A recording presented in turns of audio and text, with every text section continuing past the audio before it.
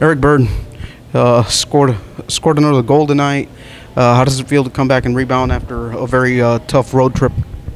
Yeah, I think it was important for us. Obviously not the road trip we wanted, envisioned, but it was good to show that character, that response. We talked about it before, and I'm really proud of the guys and how they played tonight. And it was one of those tough games. It was grinded out, slower paced games, and I'm just proud of the guys and how they approached it and how we played tonight.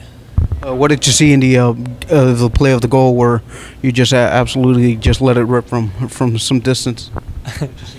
Well, Salazar made a great individual effort, and I knew it was my job just to get to the top of the box and try and give him an option, and he was able to find me and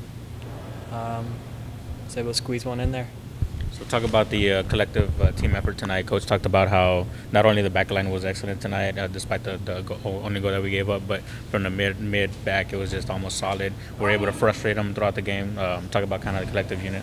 Yeah, well, I think that was one of the things that we weren't good at last game. It wasn't a collective effort, and obviously we gave up a lot of goals. So it was important for us to bounce back, and I think you're right, from top to bottom, starting with Michael Nelson and the goal who saved us 2 or 3 times in the first half with some incredible saves, and then to the back line. You could go off player by player and talk about how each of them affected the game and helped his teammate during the game, and so I'm just proud of the guys. Yep.